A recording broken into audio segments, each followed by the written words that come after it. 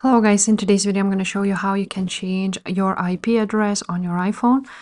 Now first thing, you want to go ahead to your settings and click on Wi-Fi. Now on Wi-Fi you want to click that on your Wi-Fi information sign, click on it. Now you're going to scroll down until you see IPv4 address, configure IP and IP address. You see your IP address here. Now you can go ahead and configure your IP manually, just like so, by entering here.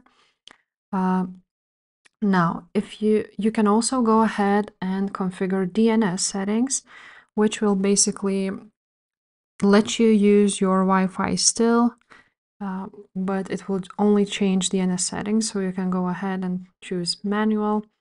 For example, you can go ahead and write down this and delete the other one.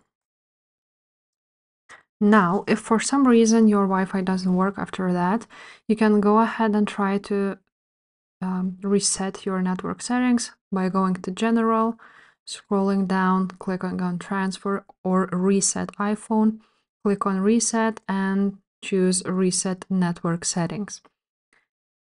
If that helped you in any way, please leave a like, subscribe to this channel, and I will see you next time. Bye.